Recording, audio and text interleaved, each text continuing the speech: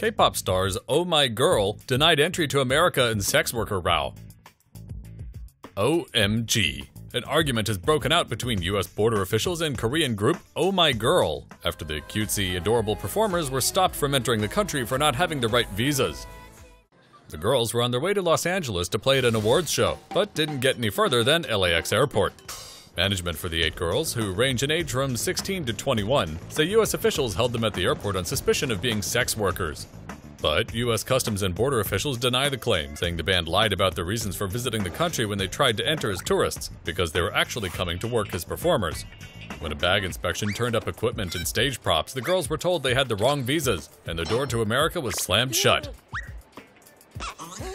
One of South Korea's greatest cultural exports was then put on the next flight home, which sadly for them wasn't until 15 hours later.